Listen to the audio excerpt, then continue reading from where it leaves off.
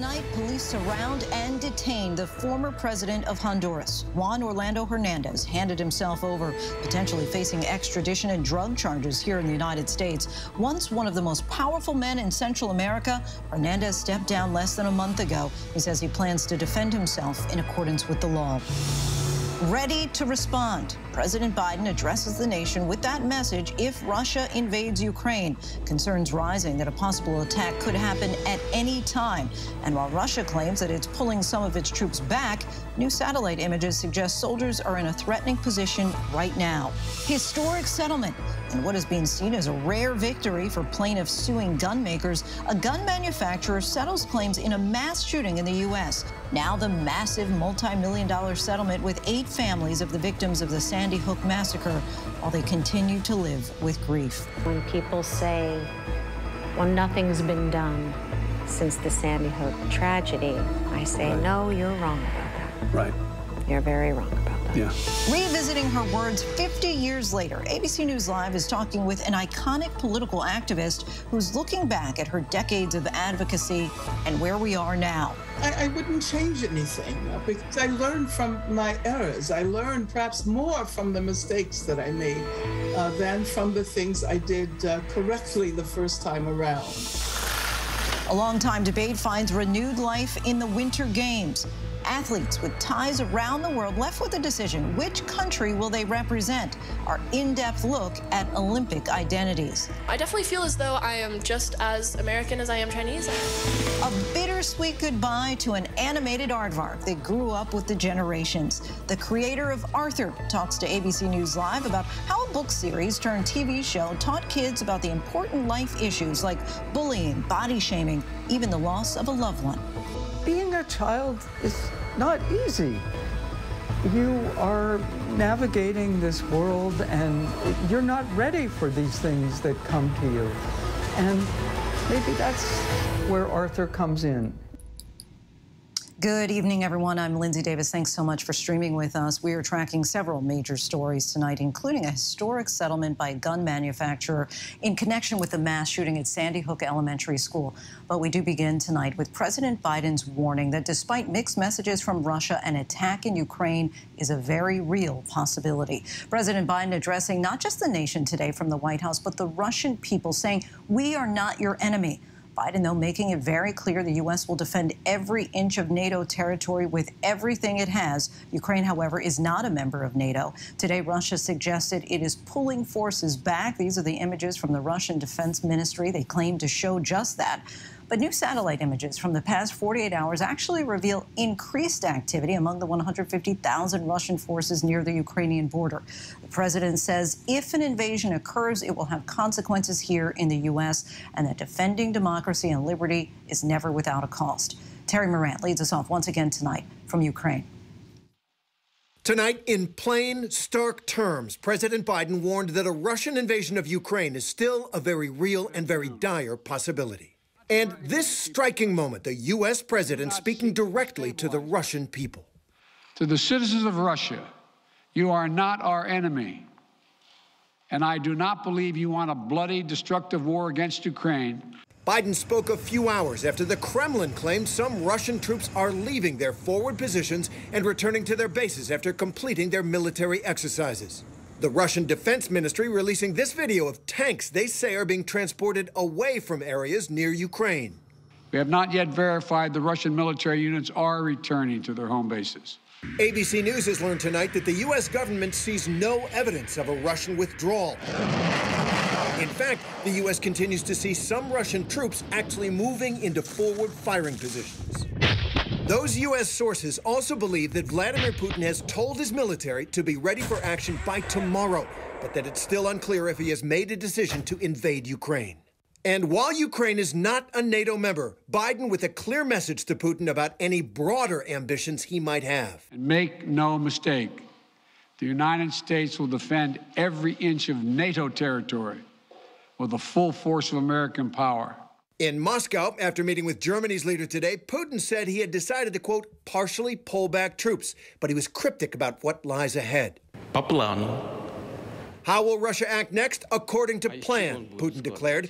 adding he did not consider the crisis over and that his security demands to bar Ukraine permanently from joining NATO and to roll back the alliance to 1997 positions had not been met by the West.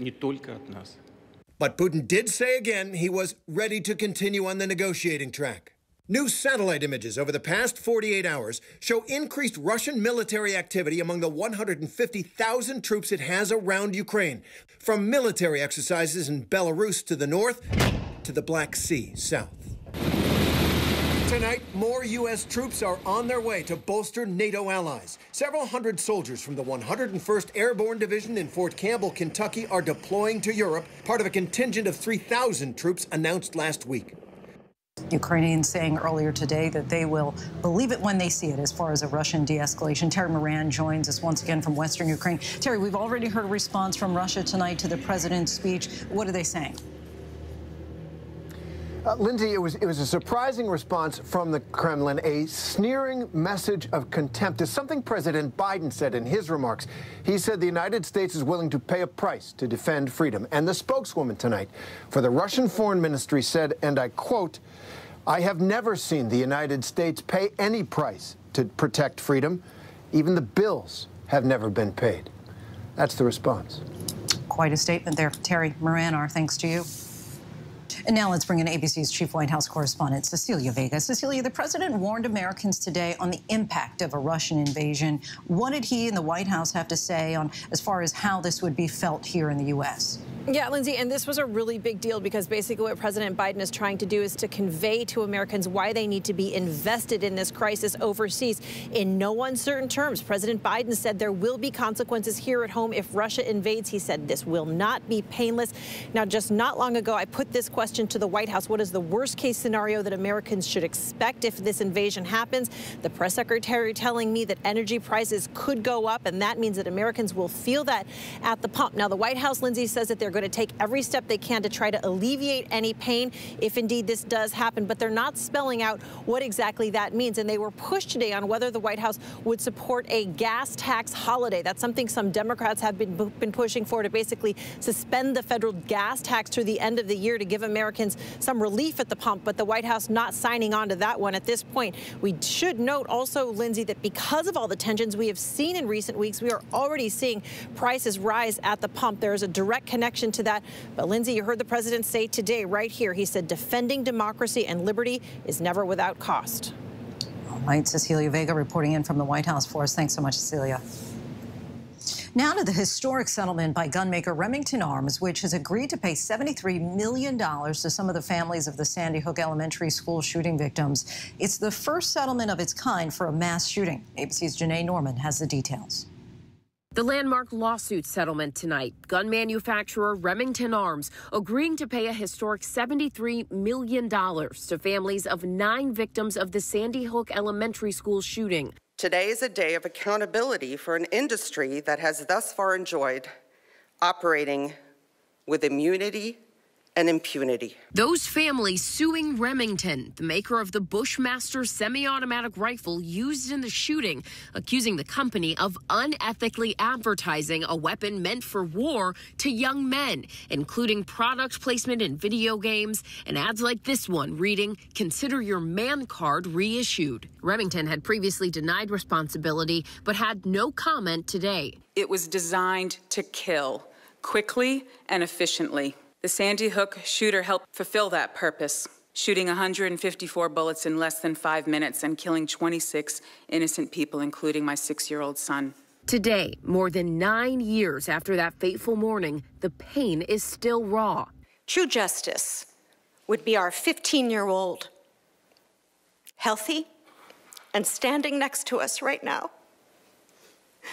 But Benny will never be 15. I sat down with Francine and David Wheeler, who said they joined the lawsuit feeling like they had to do something after losing their 6-year-old son, Ben. Why did you decide, not knowing how long it would take, how painful it could be? It made sense to us as people to take part in this, to try to do something to make it so that another dad doesn't have to stand here and deal with this. How could you not take an opportunity like this to try and change something? We're not done being parents to Benjamin. No.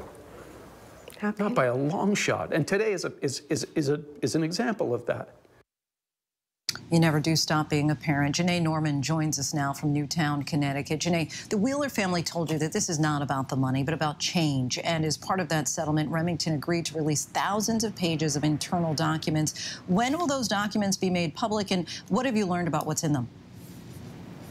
Well, Lindsay, those documents were key. We're told that the families wouldn't settle without Remington agreeing to release those thousands of pages of internal documents. We're told it'll still be a couple of weeks before they are released, but the families say those documents show that Remington marketed their guns to get them in the hands of impressionable, violent-prone young men like the one who carried out the shooting at an elementary school here in Newtown. Lindsay. All right, Janae Norman reporting in from Connecticut. Thanks so much. Britain's Prince Andrew has reached an out-of-court settlement in a lawsuit accusing him of sexually abusing a woman when she was a minor after they were introduced by Jeffrey Epstein. In the deal, Andrew does not admit to any abuse, but does promise a substantial donation to her charity supporting victims' rights. ABC's Ariel Reshef has this story. Tonight, that stunning about-face from Prince Andrew, settling out of court for an undisclosed amount with his accuser, Virginia Roberts Giuffre, after years of denying her claims against him. Giuffre, now 38, says Jeffrey Epstein and Ghislaine Maxwell trafficked her for sex with the prince on multiple occasions, starting when she was just 17. In a letter to the court filed by both sides, Andrew now saying he has never intended to malign Ms. Giuffre's character, and he accepts that she has suffered both as an established victim of abuse and as a result of unfair public attacks. The Queen's son also acknowledging it is known that Jeffrey Epstein trafficked countless young girls over many years, and saying he regrets his association with Epstein. Do you remember her? No. A stark contrast from his disastrous interview with the BBC in 2019. Do you regret the whole friendship with Epstein? Now, still not. And the reason being is that the people that I met and the opportunities that I was given to learn,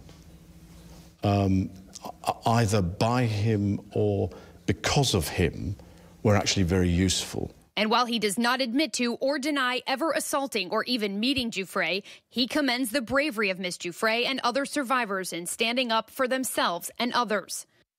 Lindsay, Buckingham Palace is not commenting, and the terms of that settlement are not public, but the letter says that Prince Andrew intends to make a substantial donation to Giuffre's charities in support of victims' rights. Lindsay? Ariel, thank you. And next, we turn to a young girl who was reported missing more than 2 years ago. She was found alive today in upstate New York, more than 150 miles from where she initially disappeared, hidden in the home of her biological parents who had lost custody of her. Here's ABC's Stephanie Ramos.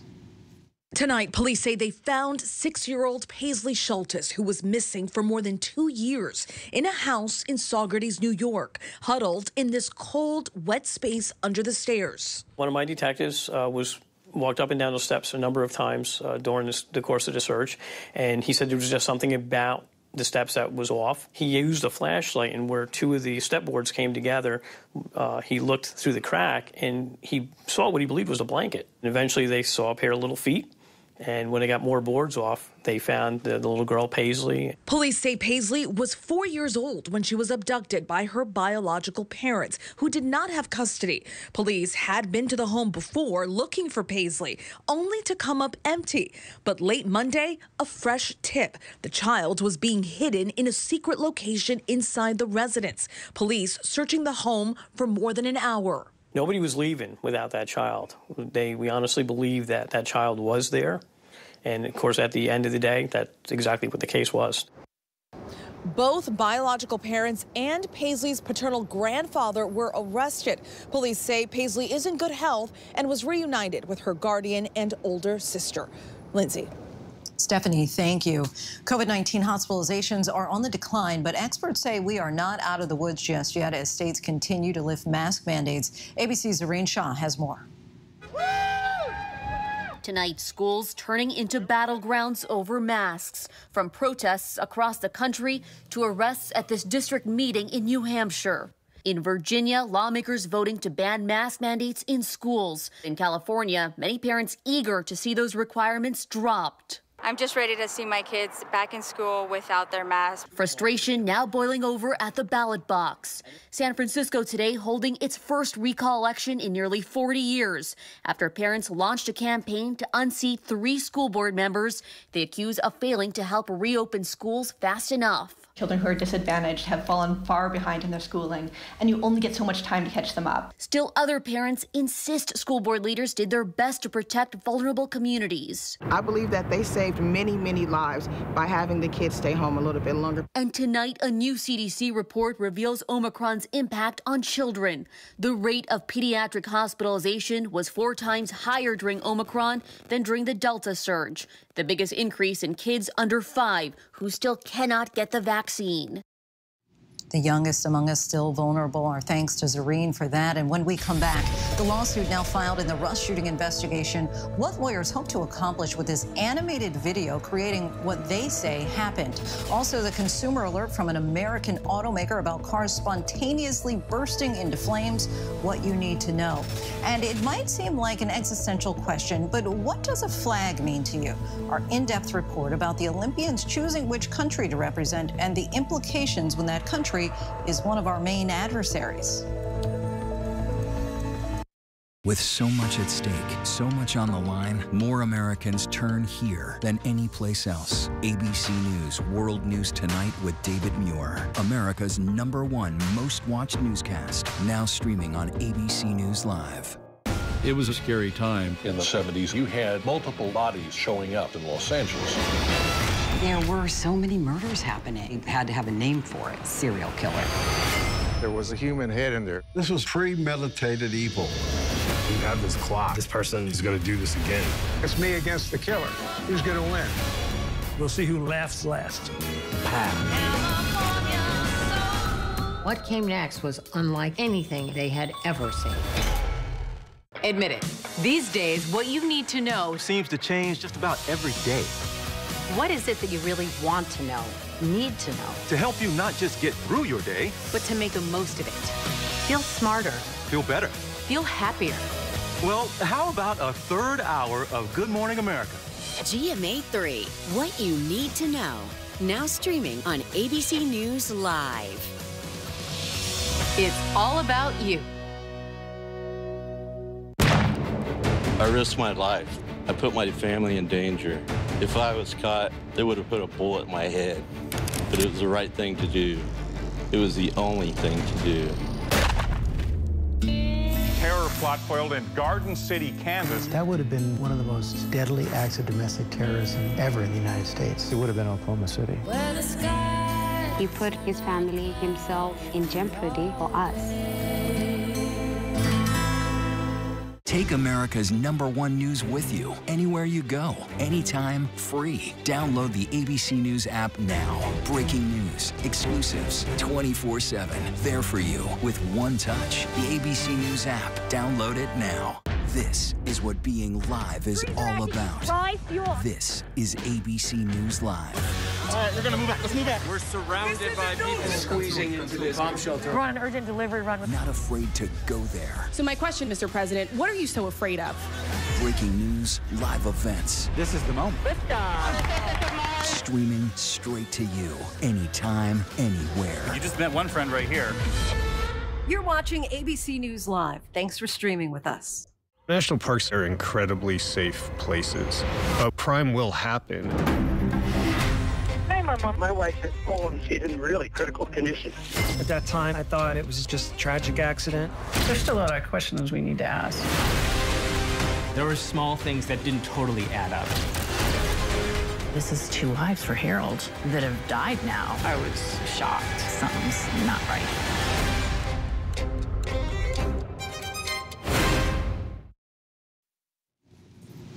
Welcome back. Now to Beijing and the challenging decision some athletes who have their foot in not 1 but 2 countries have had to make. The question of which flag means the most to them and which country to compete for is especially difficult when talking about choosing between 2 geopolitical adversaries.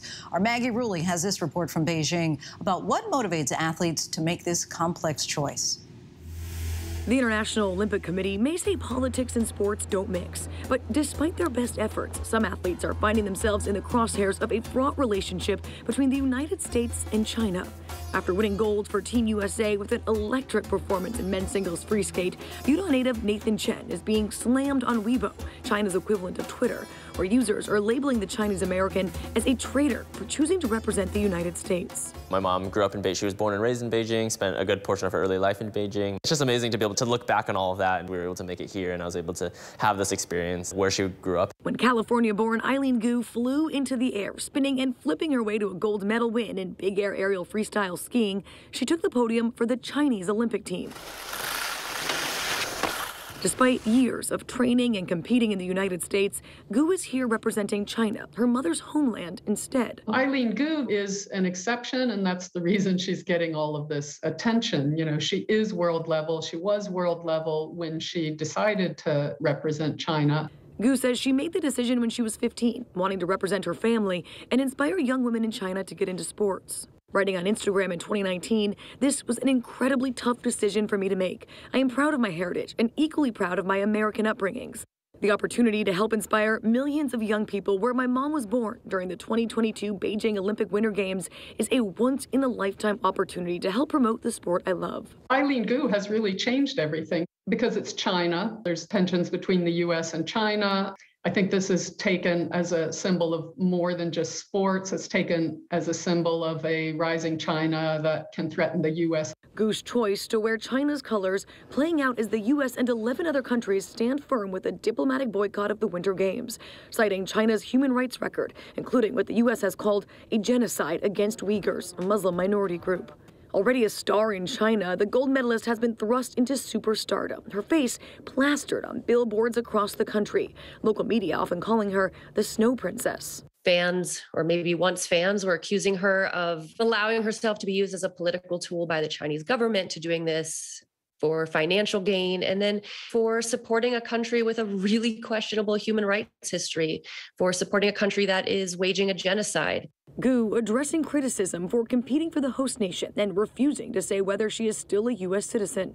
China does not allow dual citizenship under any circumstances. I definitely feel as though I am just as American as I am Chinese. I have been very outspoken about my gratitude to both the U.S. and China for making me the person who I am. My mission is to use sport as a force for unity. I'm not trying to keep anyone happy. I'm an 18-year-old girl out here living my best life. That culture clash also playing out on social media for Gu. A user commenting on her Instagram, asking her to speak up for those millions who don't have internet freedom. In response, Gu writing, "Anyone can download a VPN. It's literally free on the App Store." VPN's a way to get around internet censorship, and many were quick to point out they're illegal in China. Gu's high-profile citizenship swap may be gaining her international attention and scrutiny. But not every athlete's facing geopolitical tensions when changing countries. Citizenship switching has gone on as long as the Olympic Games have existed, but it has really been ramping up worldwide in the last couple of decades. Some athletes switch countries because they'll have a better chance at making the Olympic team or to get access to new opportunities. New York native Sarah Escobar is representing Ecuador in women's alpine skiing, becoming the first female winter athlete to do so in the country's history. 2014 silver medalist and three-time Olympian Gus Kenworthy, born in England but spending most of his life in Colorado, deciding to represent Great Britain for the first time in these games to honor his dual heritage. Many athletes like Kenworthy, who compete under different flags, say there's a constant struggle of balancing their cultural identity. And also just show off your jacket for a second, because you get an Armani jacket now. That's ridiculous. It's pretty cool. Louis Vito III snowboarded for the U.S. in 2010, nabbing a 5th-place finish and winning a place in America's heart, going for a spin on Dancing with the Stars the year before. But this year, he hit the half-pipe for Italy. We were there to see him land frontside double corks and mid-twists, finishing in 13th. Catching up with him a few days later, he's all smiles in that red, white, and green jacket. If you know an Italian-American, then you know they're Italian-American because they like to let you know, and they're very proud. It started as kind of a fun thing that my dad and I would talk about, like first getting your citizenship because his mother's from Italy, but Then it kind of morphed into how cool would it be to do that, to be able to compete for the U.S. and for Italy. His family back in Italy watching him represent the country with pride. My godfather cried when we told them. So, I mean, it's so much deeper. Have you gotten any hate from people in America? Yeah, I mean, of course, but it's just like, okay, A, you don't know snowboarding. B, you don't know me and you don't know the reason. I'm super prideful of being American. I'm super prideful of now being, you know, a dual citizen.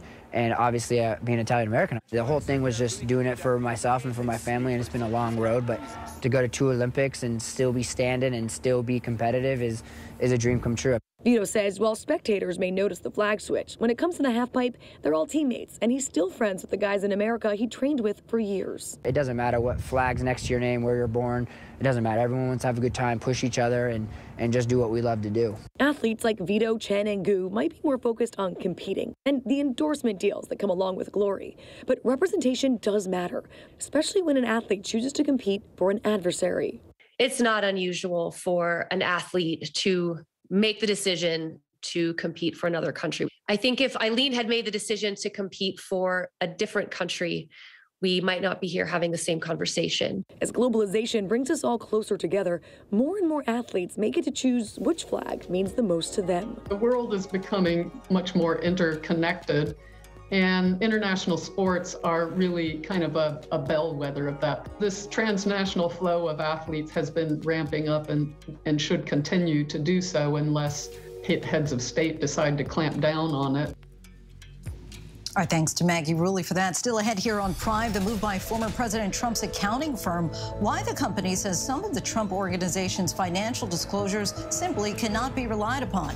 Also, the mysterious photo from Mars. What does NASA think this shows? And back here on Earth, the water is rising, the Earth is drying up. We go by the numbers about just how bad the California drought is and how soon parts of the country could be underwater. But first, our tweet of the day, gymnast Simone Biles sharing the news. She is now engaged.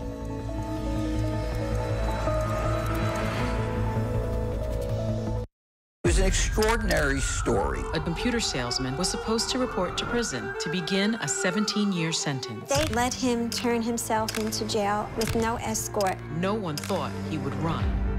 How do you evade capture for 25 years? How do you do that? Now, join the search, following the U.S. Marshals as they uncover new leads in a global manhunt. Can you help catch this fugitive? Have you seen this man? Have you seen this man? Have you seen this man? Listen and join the all-new Hunt wherever you get your podcasts. It was a scary time. In the 70s, you had multiple bodies showing up in Los Angeles. There were so many murders happening. You had to have a name for it, serial killer. There was a human head in there. This was premeditated evil. We have this clock. This person is going to do this again. It's me against the killer. Who's going to win? We'll see who laughs last. What came next was unlike anything they had ever seen. World News Now. And America This Morning. The best new videos. Breaking news overnight. Your money and concerns about inflation. The pandemic is not over. The stories people are talking about. You don't want to shave your legs? Don't. I was going to say. And what to expect in the day ahead. From the top of the world, baby! ABC World News Now and America This Morning. Weekday morning starting at 2 a.m. Eastern. Up all night to keep you up to date. Right now, with so much at stake, Sunday mornings, this is the place. Taking on all the tough questions, straightforward reporting, no spin, no hype, no bull. Thank you for making ABC's This Week with George Stephanopoulos the #1 Sunday morning news show versus the competition. Welcome to This Week.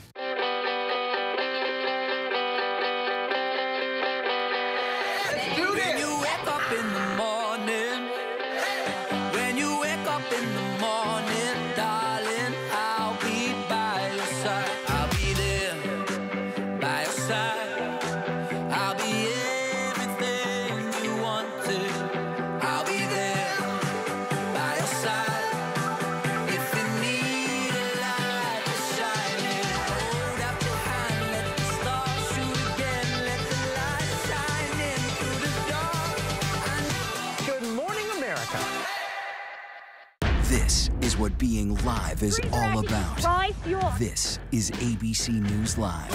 All right, we're gonna move back. Let's move back. We're surrounded by people squeezing into this bomb shelter. We're on an urgent delivery run. Not afraid to go there. So my question, Mr. President, what are you so afraid of? Breaking news, live events. This is the moment. Streaming straight to you, anytime, anywhere. You just met one friend right here. You're watching ABC News Live. Thanks for streaming with us. Welcome back, everyone. Now to some dire environmental news. Today, NOAA released a report finding that U.S. coastlines will experience a profound sea level rise by 2050. This comes just one day after another report was published finding that the southwestern United States is now experiencing the driest conditions in more than 1,000 years. We take a look by the numbers. Scientists now predict that sea levels surrounding the U.S. will rise an additional 10 to 12 inches by 2050. That's a century's worth of sea level rise in less than 30 years, according to NOAA. Rising sea levels will intensify storm surges, high tides, coastal erosion, and wetland loss. The report reads, quote, by 2050, moderate flooding, which is typically disruptive and damaging by today's weather, sea level, and infrastructure standards, is expected to occur more than 10 times as often as it does today. Also this week, a study published in Nature Climate Change found that 2 decades of drought in the Southwest has created the driest conditions in more than 1,200 years. The study analyzed tree ring patterns, which gives us insight about soil moisture. Since the year 2000, the average soil moisture deficit has been 2 times as severe as any drought of the 1900s. And human-caused climate change, the study says, is responsible for about 42% of that soil moisture deficit over the past 2 decades. And we still have lots to get to here on Prime tonight. Our conversation with author Angela Davis about the re-release of her transformational and revolutionary work, the lessons we can still learn all these years later. Also, we now know who will host the Oscars. Coming up, the excitement over the tag team effort, and believe in yourself. We are celebrating that wonderful message from the popular kids show Arthur, which after decades on the air is coming to an end this week. But first, a look at our top trending stories on abcnews.com.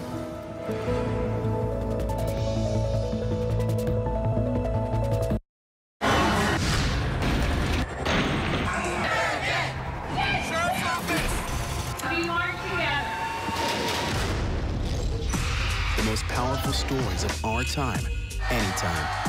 Nightline. It's an extraordinary story. A computer salesman was supposed to report to prison to begin a 17-year sentence. They let him turn himself into jail with no escort. No one thought he would run.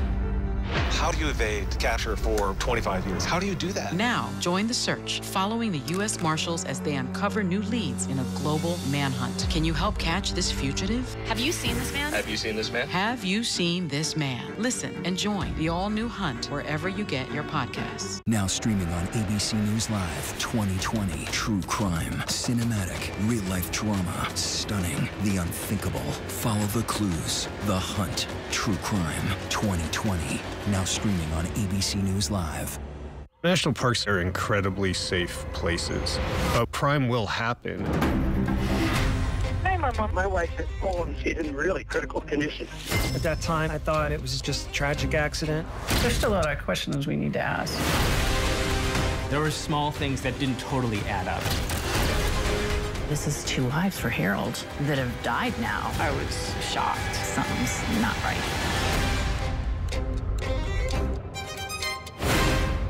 Admit it. These days, what you need to know seems to change just about every day. What is it that you really want to know, need to know? To help you not just get through your day, but to make the most of it. Feel smarter. Feel better. Feel happier. Well, how about a 3rd hour of Good Morning America? GMA 3, what you need to know. Now streaming on ABC News Live. It's all about you. I know what happened, and I'm not guilty. Why the fascination with criminal trials? Figure out what's really out there. She revealed she had murdered his family.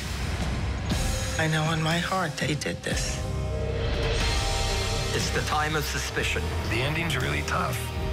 You don't know whether truth is going to be difficult to find unless you try to find it.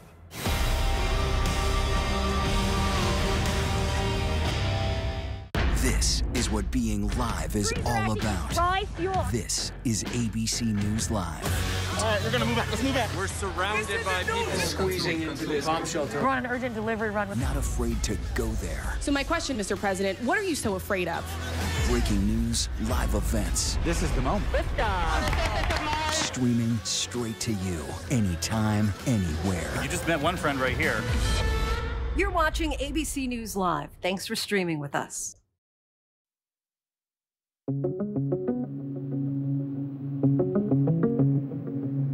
The landmark lawsuit settlement tonight. Gun manufacturer Remington Arms agreeing to pay a historic $73 million to families of 9 victims of the Sandy Hook Elementary School shooting. Today is a day of accountability for an industry that has thus far enjoyed operating with immunity and impunity. Those families suing Remington, the maker of the Bushmaster semi-automatic rifle used in the shooting, accusing the company of unethically advertising a weapon meant for war to young men, including product placement in video games and ads like this one reading, "Consider your man card reissued." Remington had previously denied responsibility, but had no comment today. It was designed to kill quickly and efficiently. The Sandy Hook shooter helped fulfill that purpose, shooting 154 bullets in less than 5 minutes and killing 26 innocent people, including my 6-year-old son.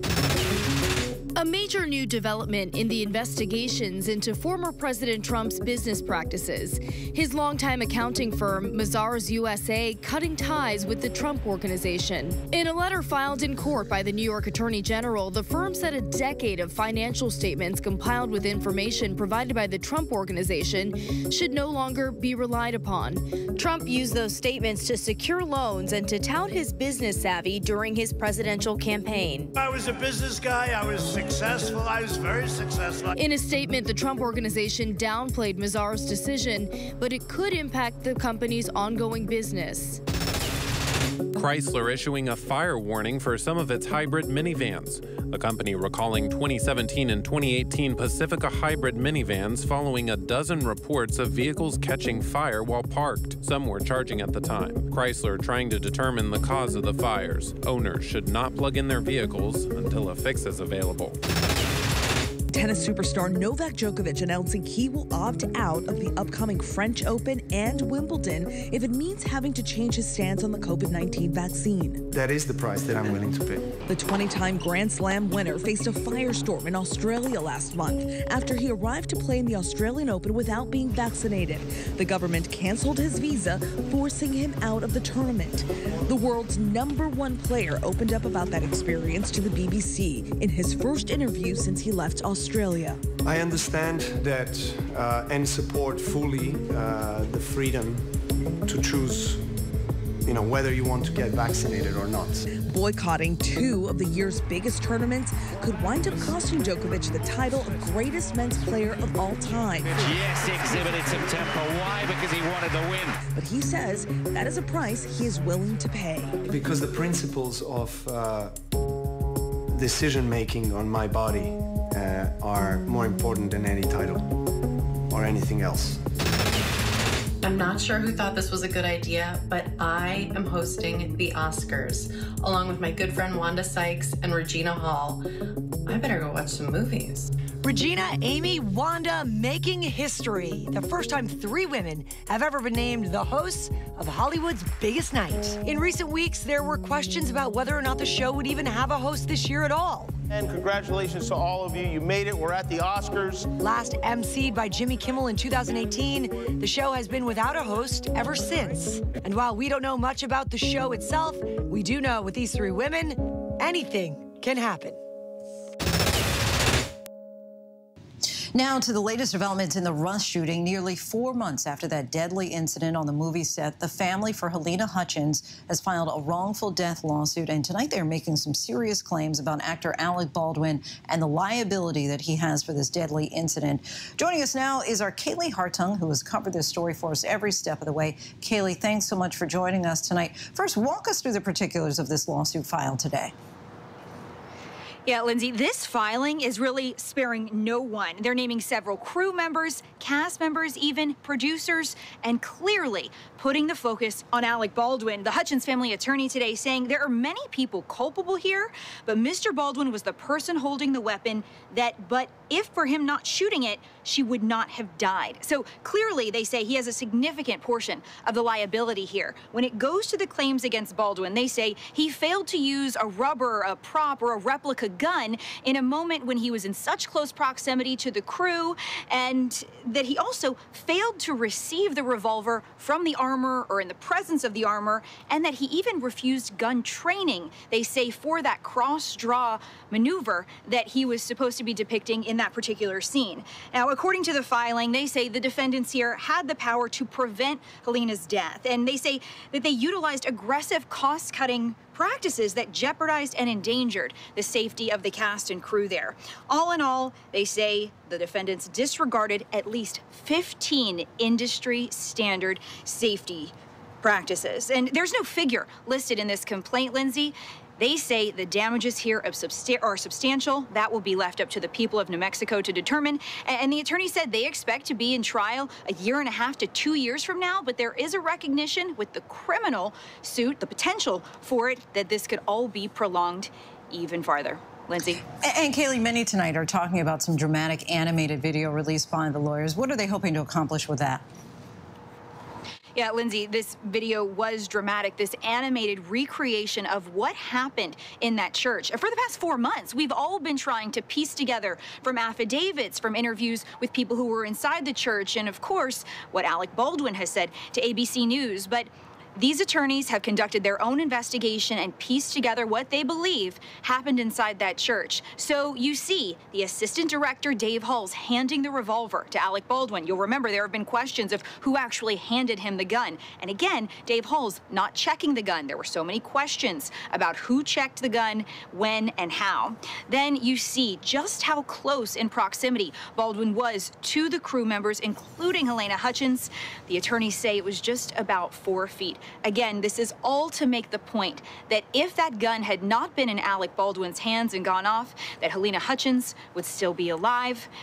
Lindsay, you can see the case that these attorneys are trying to lay out as they want to hold a lot of people accountable here. And what's the latest in the criminal investigation into just what happened?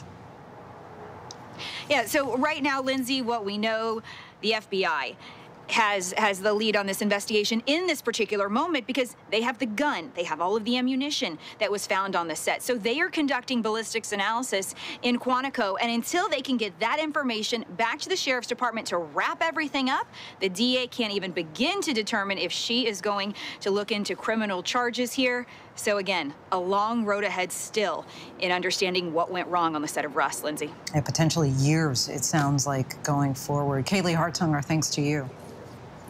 And we do want to add tonight in a statement to ABC News, Alec Baldwin's attorney says any claim that Alec was reckless is entirely false. Actors should be able to rely on armorers and prop department professionals as well as assistant directors rather than deciding on their own when a gun is safe to use. Now to a political activist who has been at the forefront of Black liberation, feminist, queer, and prison abolitionist movements for nearly 5 decades. Angela Davis is re-releasing Angela Davis, an autobiography, which was first published and edited by Toni Morrison back in 1974 with new passages documenting the aftermath of the Black Lives Matter movement. Re-released just today, we take a look back at her transformational and revolutionary work from growing up in the South, being the only woman, being the only Black woman in college, to her time in the Black Panther Party and being on the FBI's list of most wanted fugitives. Her footprint has paved the way for so many activists transforming movements of their own today. Miss Angela Davis, welcome to the show. Thank you. Thank you very much for inviting me. So revisiting your story after nearly 50 years, what advice would you have given yourself when you first sat down to bear it all at just 28 years old during the height of the Black liberation movement? Well, there's a great deal of advice I might have given my younger self, but that advice would be based precisely on the history that has since unfolded. So I suppose I would say I wouldn't change anything because I learned from my errors. I learned perhaps more from the mistakes that I made than from the things I did correctly the first time around. And for the many young generations just picking up their signs, marching the streets for change, they're taking on a new identity that you're a bit familiar with, being an activist. What advice would you give to new activists involved in transformative movements today? Well, first of all, I am so excited about this new surge of youth activism. And perhaps I would tell them to remember that they're not only attempting to achieve tangible goals, the loosening, for example, of the whole of structural racism on our institutions and our ideas, but I would say to them that you are also forging legacies of struggle that will be taken up by generations following you. Are you surprised with where we are? Do you feel like we've made more progress than you would have thought back then? Less progress? Oh, we've made much less progress than I would have imagined then. I was one of those young activists who was absolutely convinced that we were about to make a revolution that would not only disestablish racist structures, but that would also bring about the end of capitalism. We have not moved very far in that direction. But what I am impressed about is that we have a much deeper understanding of what we are confronting.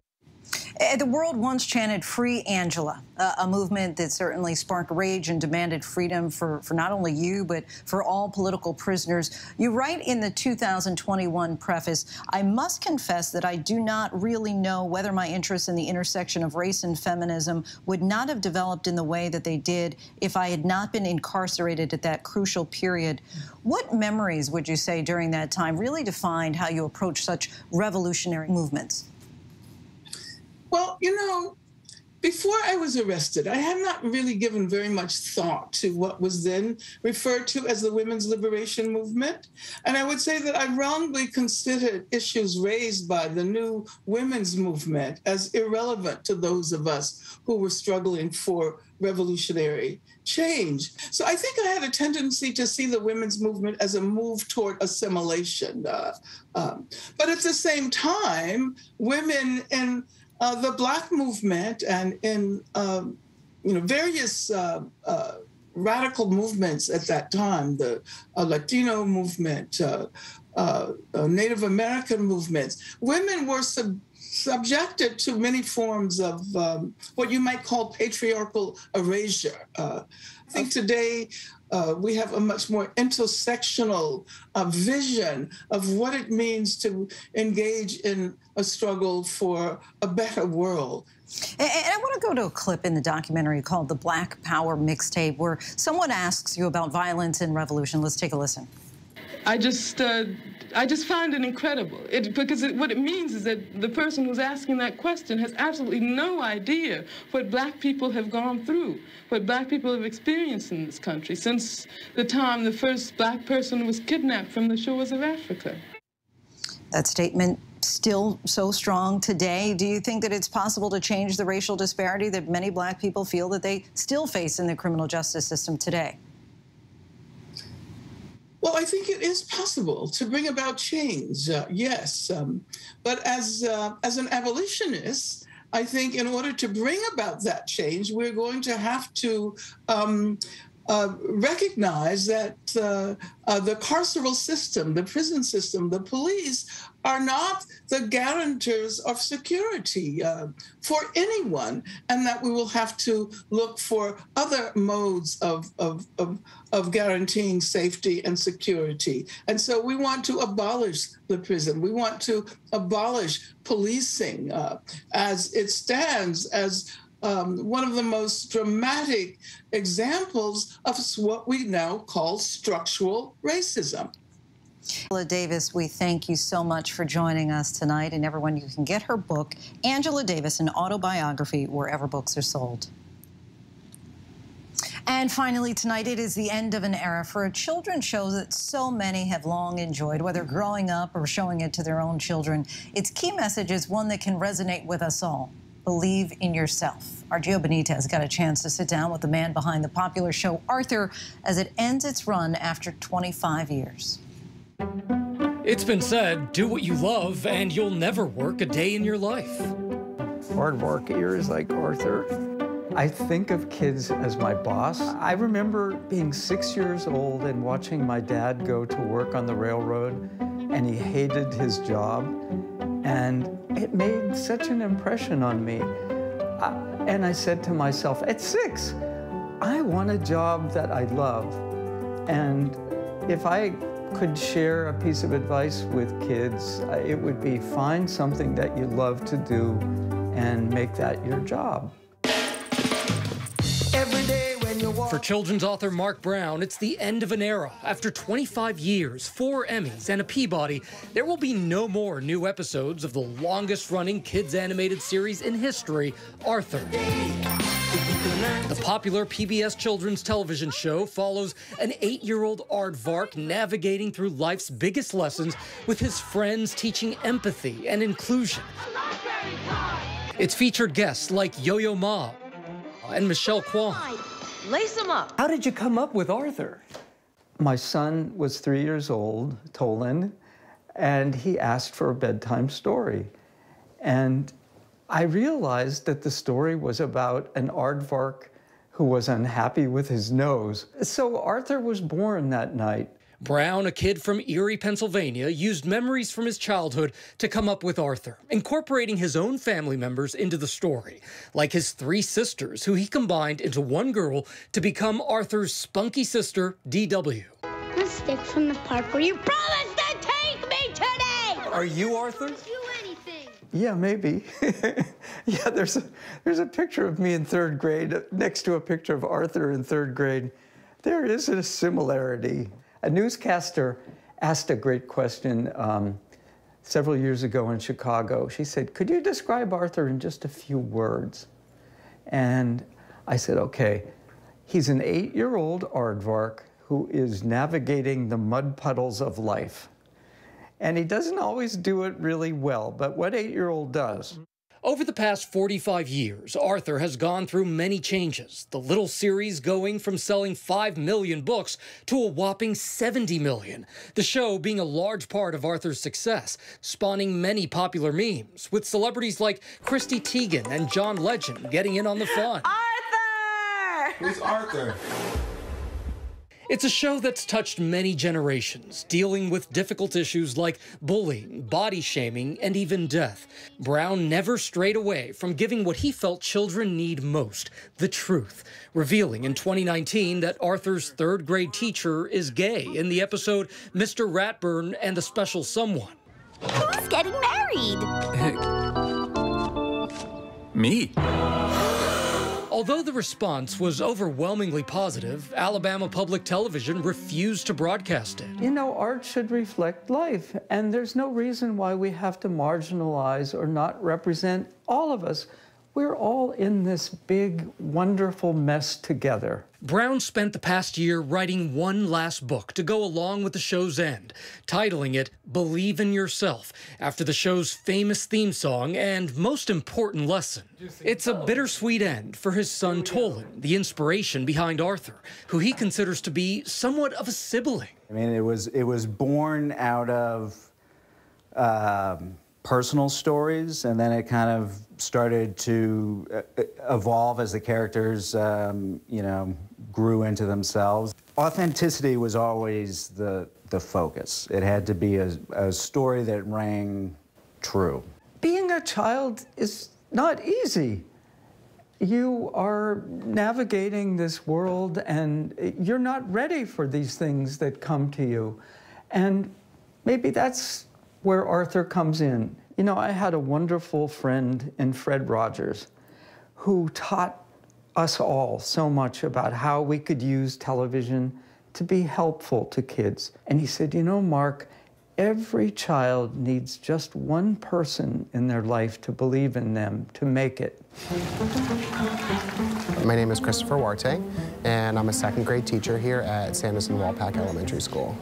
Chris grew up on Arthur. He's now 34 and shares his love for the books with his second-grade class. I think the biggest thing that I learned from Arthur growing up is understanding or realizing that other people have the same questions and are going through the same things in their life that I am, that I'm not alone. When I visit schools, I think about teachers and how probably so often they are that one person in a child's life who sees that potential and encourages them. And so I think of teachers as my heroes, and I think we don't give them the credit that they're due so often. What about the books? Will the books keep going? And when I wrote Believe in Yourself, I thought, okay, this could be it. It's probably the closest I'll come to a memoir, because I got to write about my life growing up and what it's like to do books and television and share that with the reader. But I guess I shouldn't close the door completely. We hope not. Navigating the mud puddles of life, something that many of us have in common with Arthur. Our thanks to Gio for that. And before we go tonight, the image of the day from a planet not so far away. The Mars Curiosity rover captured this image of a wind-carved rock that looks a little like a red beach whale on the Martian surface, showing the beautiful and unique shapes that can be created by years of wind and erosion. And that is our show for this hour. Be sure to stay tuned to ABC News Live for more context and analysis of the day's top stories. Thanks so much for streaming with us.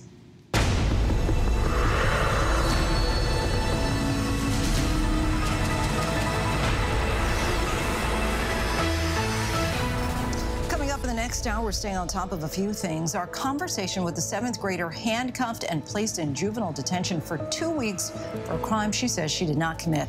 And the major cross-country storm bringing snow, ice, and severe weather to millions, the areas that need to be on high alert. More Americans choose ABC News, America's #1 news source. This is what being live is all about.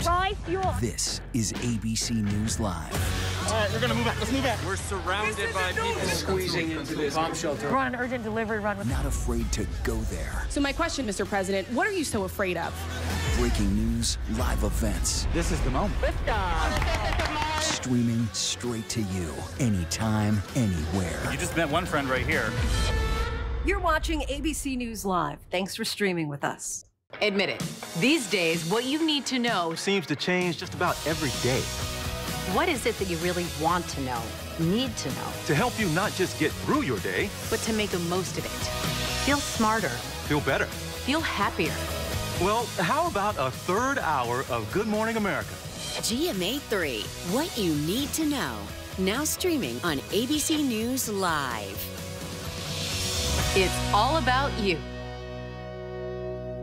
Take America's #1 news with you, anywhere you go, anytime, free. Download the ABC News app now. Breaking news, exclusives, 24/7. There for you with one touch. The ABC News app. Download it now.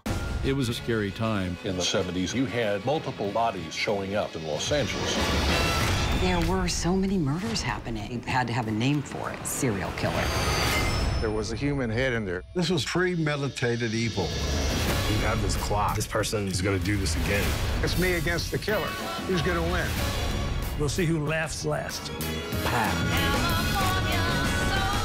What came next was unlike anything they had ever seen.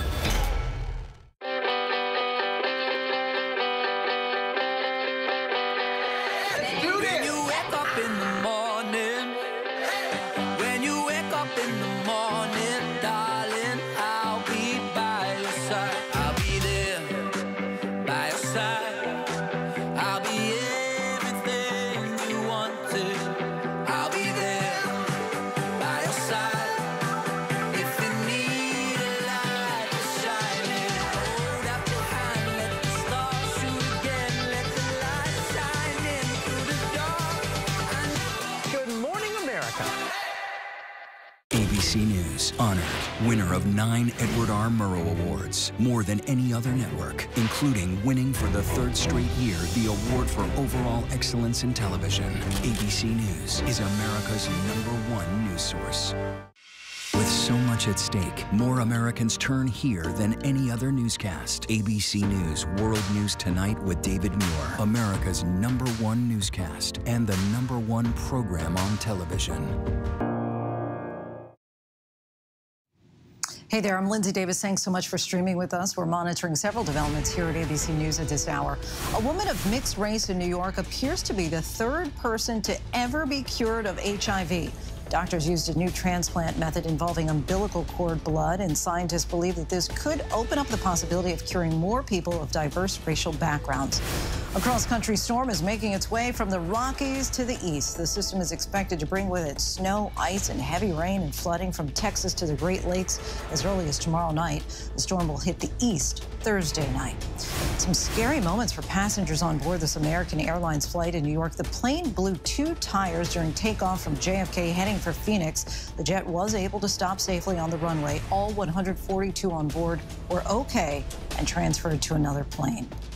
Now to the tense situation in Ukraine. Late today, President Biden spoke directly to the American people, saying that a Russian attack on Ukraine remains a very real possibility. Meanwhile, Russian officials are saying that they've pulled some troops back from the border. Still, U.S. officials remain skeptical, and Biden made clear today that we have seen no proof of a retreat. Here's ABC's Terry Moran reporting once again from Western Ukraine. Tonight, in plain, stark terms, President Biden warned that a Russian invasion of Ukraine is still a very real and very dire possibility. And this striking moment, the U.S. president speaking directly to the Russian people. To the citizens of Russia, you are not our enemy. And I do not believe you want a bloody, destructive war against Ukraine. Biden spoke a few hours after the Kremlin claimed some Russian troops are leaving their forward positions and returning to their bases after completing their military exercises. The Russian Defense Ministry releasing this video of tanks they say are being transported away from areas near Ukraine. We have not yet verified the Russian military units are returning to their home bases. ABC News has learned tonight that the U.S. government sees no evidence of a Russian withdrawal. In fact, the U.S. continues to see some Russian troops actually moving into forward firing positions. Those U.S. sources also believe that Vladimir Putin has told his military to be ready for action by tomorrow, but that it's still unclear if he has made a decision to invade Ukraine.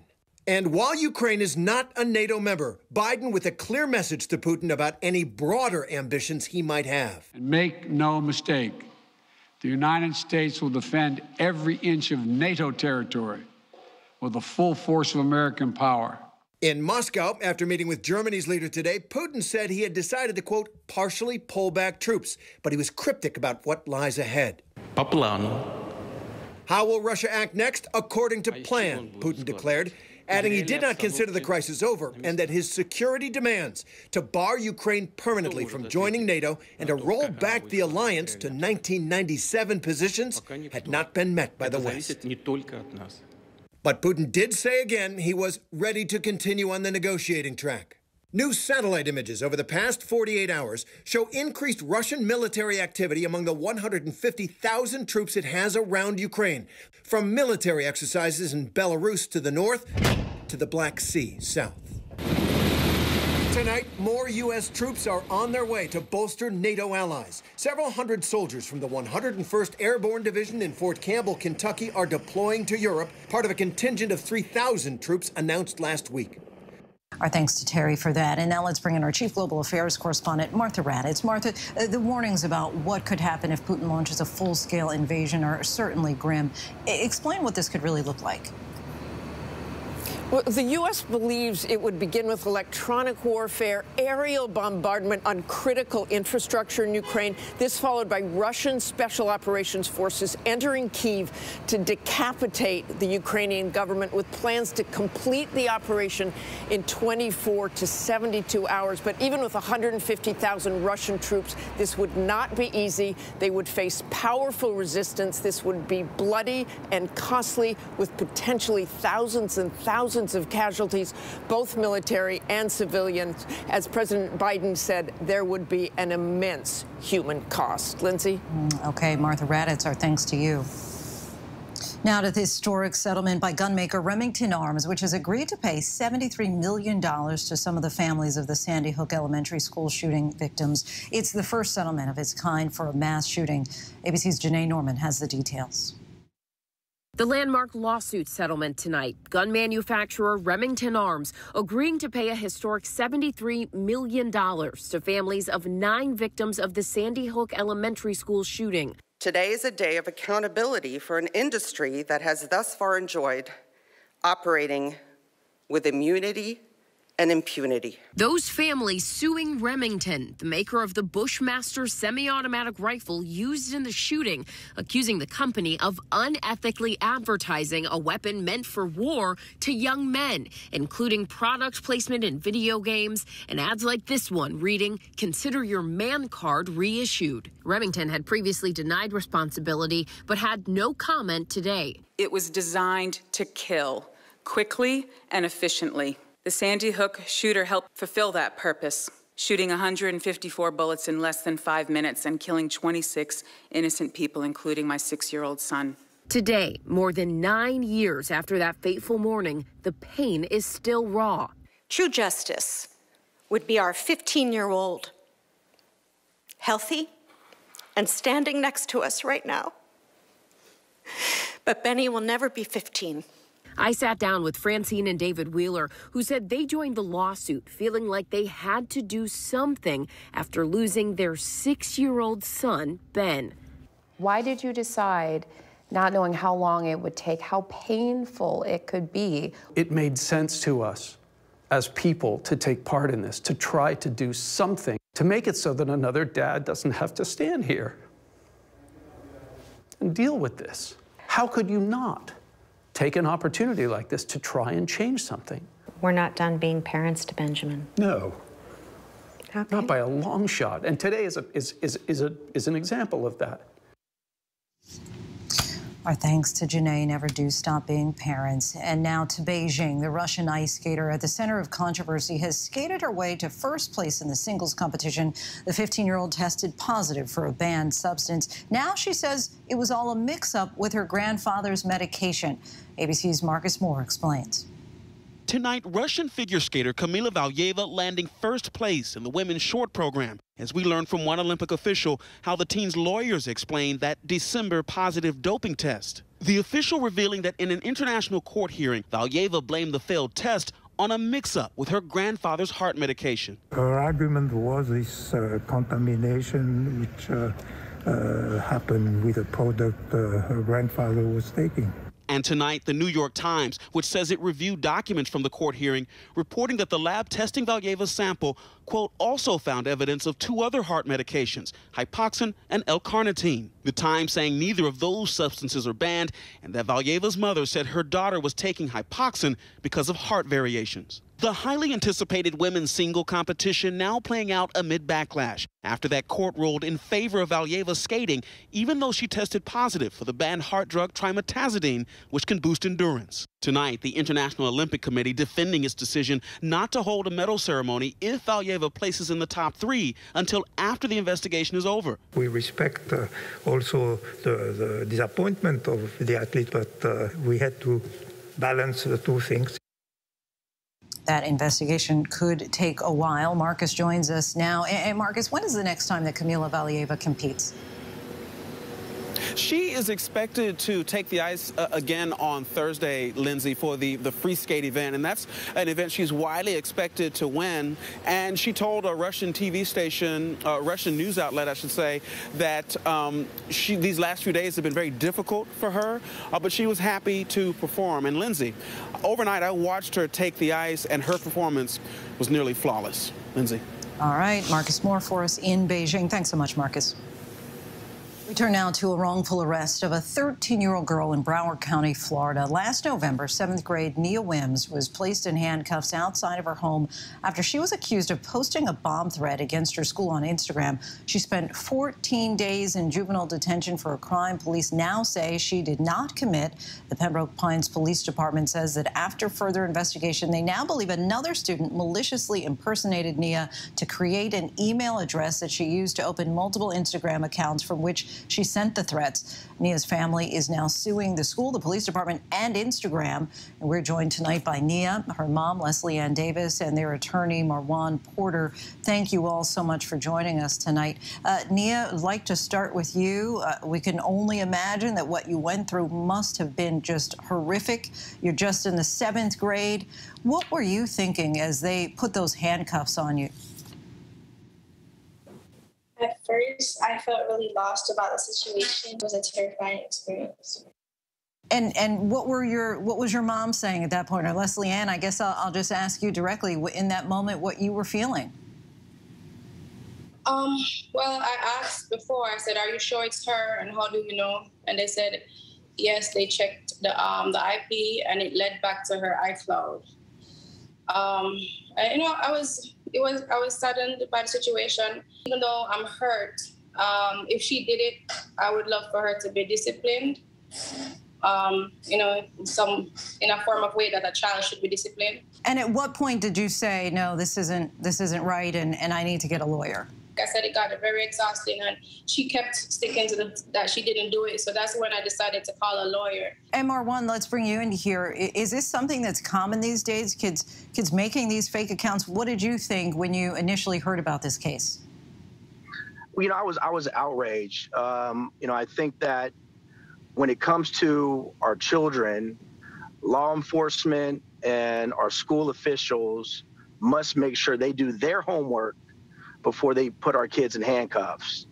And we know that, yes, there has been situations that have ended in, tragedy where these type of threats need to be taken seriously, but it cannot come at the expense of our children. And Marwan, what do parents do in a situation like this where Leslie Ann was dealing with Nia saying she didn't do it, the police saying that she did, and meanwhile, 14 days in juvenile detention?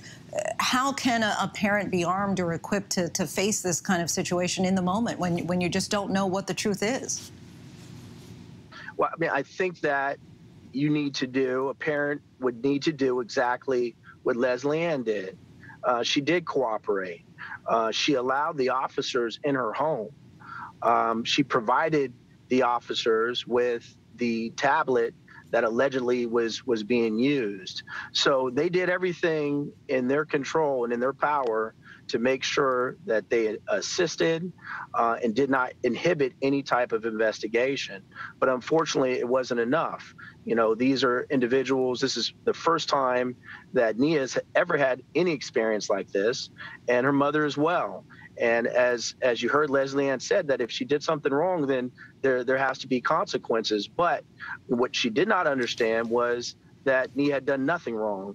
And this is a very unfortunate situation where the powers that be, jumped to judgment and did not do the proper investigation before locking a little girl up for 14 days. And Leslie Ann, the police say that Nia has been exonerated, but for you, this ordeal is not over. In your lawsuit, you described Nia as suffering severe and permanent injury. Tell us about that. I remember she called me crying one night after taking someone's chocolate, and it was like they almost started a fight there. So it was very traumatizing for the both of us. And it's just not. I asked, like, why is it so easy for her to go in, and it was widely spread, but then afterwards it was merely oh, I'm sorry, that's it.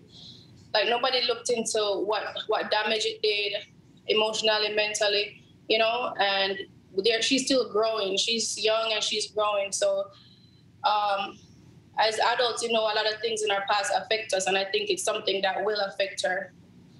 What do you hope will come as a result of the lawsuit? And what changes do you want to see for other girls like Nia? very shocking to see a child being handcuffed for something like that. And I just hope that they deal with it in a different way. No child should be put in jail and taken away from their family at all. Well, Nia, Leslie Ann Davis, Marwan, we thank you so much for your time and talking with us about such a difficult experience. We appreciate it. Thank you. Thank you.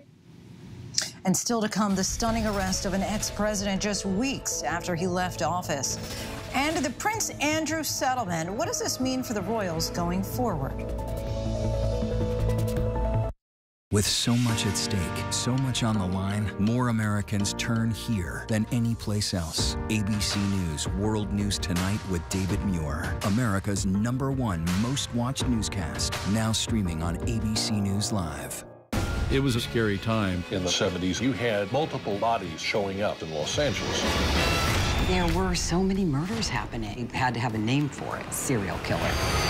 There was a human head in there. This was premeditated evil. We have this clock. This person is going to do this again. It's me against the killer. Who's going to win? We'll see who laughs last.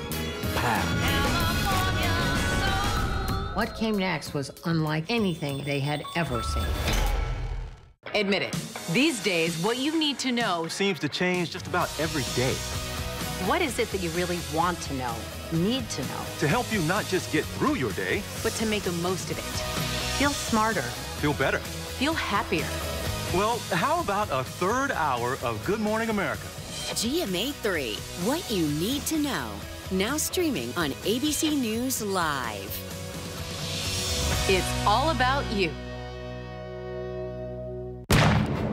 I risked my life. I put my family in danger. If I was caught, they would have put a bullet in my head. But it was the right thing to do. It was the only thing to do. Terror plot foiled in Garden City, Kansas. That would have been one of the most deadly acts of domestic terrorism ever in the United States. It would have been Oklahoma City. He put his family, himself, in jeopardy for us. Take America's #1 news with you anywhere you go, anytime, free. Download the ABC News app now. Breaking news, exclusives, 24/7. There for you with one touch. The ABC News app. Download it now. This is what being live is all about. This is ABC News Live. All right, we're gonna move back. Let's move back. We're surrounded by people squeezing into this bomb shelter. We're on an urgent delivery run. Not afraid to go there. So my question, Mr. President, what are you so afraid of? Breaking news, live events. This is the moment. Streaming straight to you, anytime, anywhere. You just met one friend right here. You're watching ABC News Live. Thanks for streaming with us. National parks are incredibly safe places. A crime will happen. My wife has fallen. She's in really critical condition. At that time, I thought it was just a tragic accident. There's still a lot of questions we need to ask. There were small things that didn't totally add up. This is 2 lives for Harold that have died now. I was shocked. Something's not right.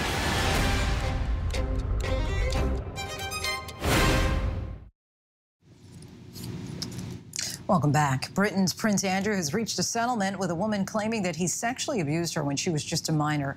Andrew and Virginia Giuffre were introduced by Jeffrey Epstein. Here's ABC's Ariel Reshef with what Prince Andrew is now saying about Epstein.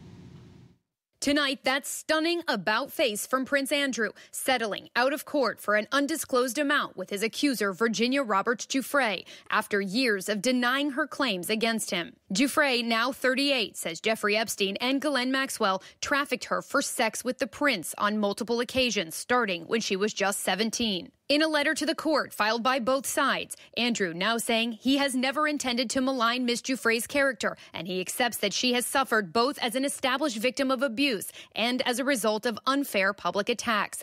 The Queen's son also acknowledging it is known that Jeffrey Epstein trafficked countless young girls over many years, and saying he regrets his association with Epstein. Do you remember her?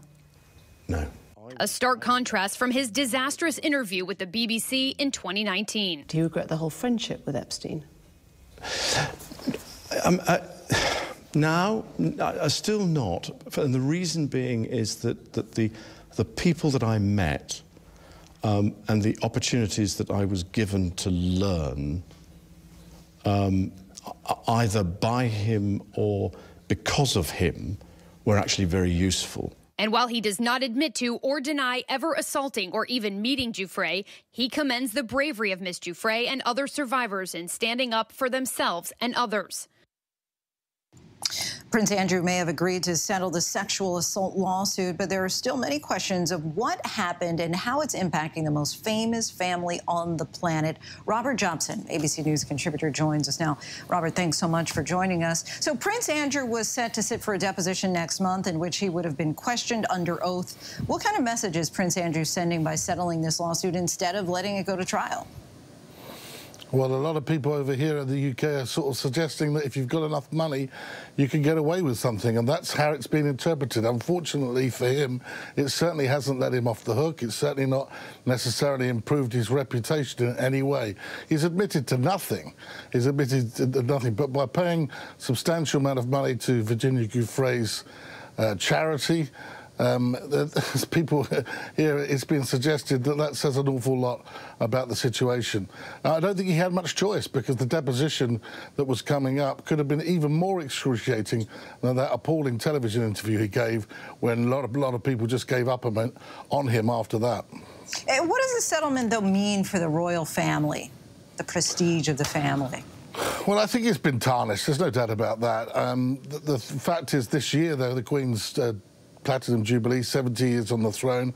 I think the royal family, led essentially by the Prince of Wales, decided that enough was enough. They wanted to make a break from this drip story that had been going on for months and months and months, and that it was damaging the reputation of the institution, of the monarchy, and the family itself. So, but I must admit, I don't think it's necessarily improved the reputation of either the Prince Andrew or the monarchy itself, because a lot of people are saying that this hasn't really resolved anything.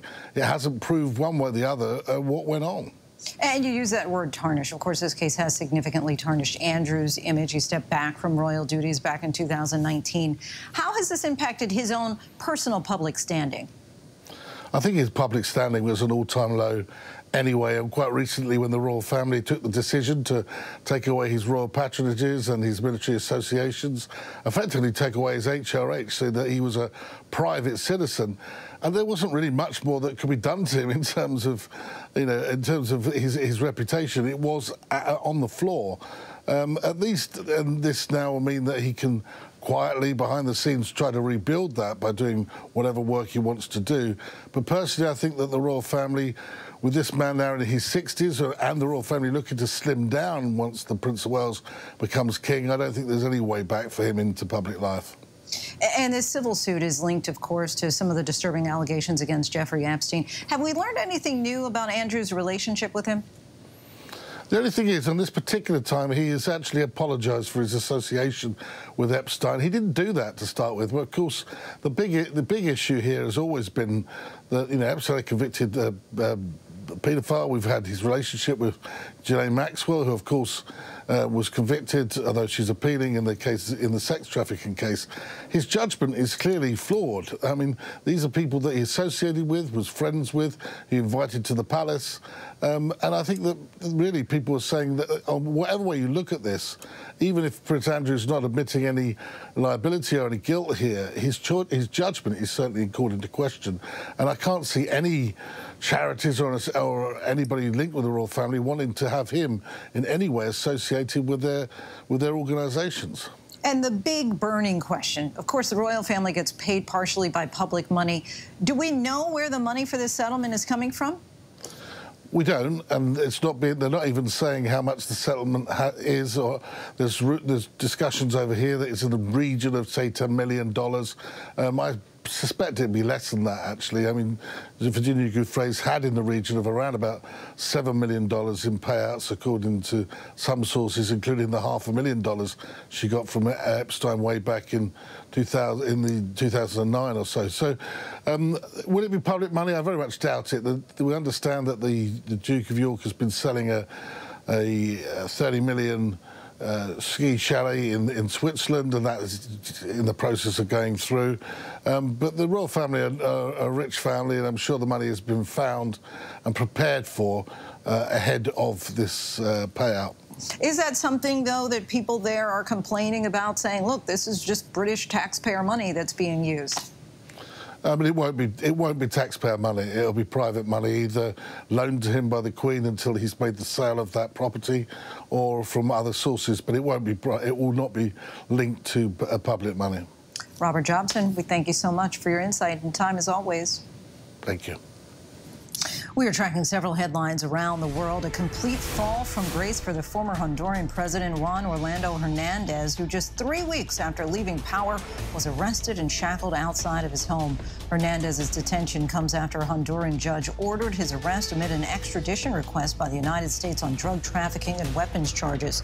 Washington's request for extradition is in contrast to a period when the U.S. government saw Hernandez as a vital ally in the region. Hernandez must appear before the judge within 24 hours. Uproar in the Canadian Parliament today as Conservatives blasted Prime Minister Trudeau after he invoked emergency powers to stop the trucker COVID protests. Critics say Trudeau is setting a dangerous precedent by turning to the Emergency Powers Act during peacetime. Protesters in Ottawa have vowed to defy the order.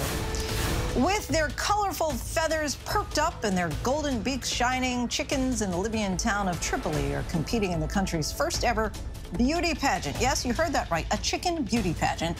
The criteria for the competition is strict, as the animals are judged by their color, the shape and shine of their feathers, and chicken's overall size. The first place winner was a black and white chicken who was praised for its bright yellow feet and hefty size. But beyond beauty, the bizarre competition also hopes to redirect the youth's interest toward something else other than the conflict ongoing in the country. And still to come, meet the tallest teenager in the world when we come back. It was an extraordinary story. A computer salesman was supposed to report to prison to begin a 17-year sentence. They let him turn himself into jail with no escort. No one thought he would run. How do you evade capture for 25 years? How do you do that? Now, join the search, following the U.S. Marshals as they uncover new leads in a global manhunt. Can you help catch this fugitive? Have you seen this man? Have you seen this man? Have you seen this man? Listen and join the all-new Hunt wherever you get your podcasts. It was a scary time. In the 70s, you had multiple bodies showing up in Los Angeles. There were so many murders happening. You had to have a name for it, serial killer. There was a human head in there. This was premeditated evil. We have this clock. This person is going to do this again. It's me against the killer. Who's going to win? We'll see who laughs last. What came next was unlike anything they had ever seen. This is what being live is all about. This is ABC News Live. All right, we're gonna move back. Let's move back. We're surrounded by people squeezing into this bomb shelter. We're on an urgent delivery run. Not afraid to go there. So my question, Mr. President, what are you so afraid of? Breaking news, live events. This is the moment. Streaming straight to you, anytime, anywhere. You just met one friend right here. You're watching ABC News Live. Thanks for streaming with us. Back now with this dramatic incident in California. Cyclists participating in a gravel race over the weekend in the Central Valley got a little more than they'd bargained for. A territorial bull found its way into the middle of the path and began charging at cyclists. Apparently, the bull charged at 3 separate riders, but everyone is expected to be okay after some tense moments there.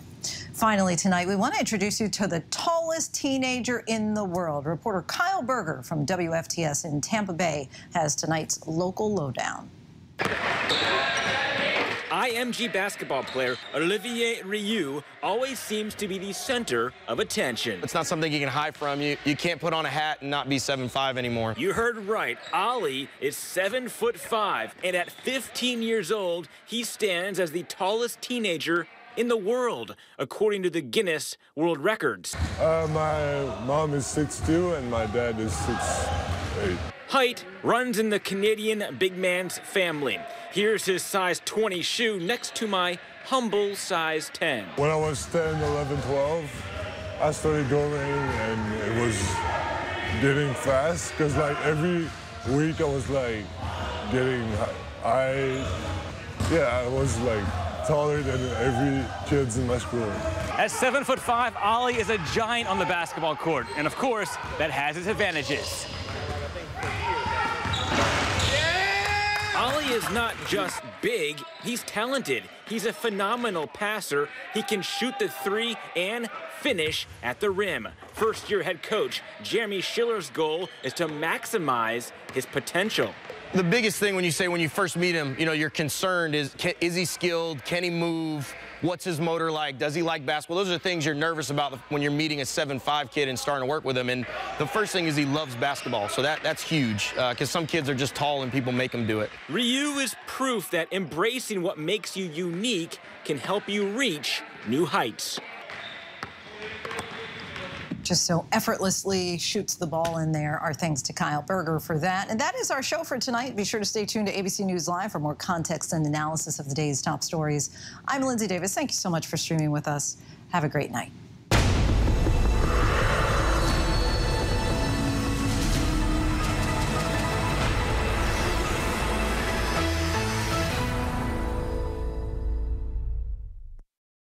This is what being live is all about.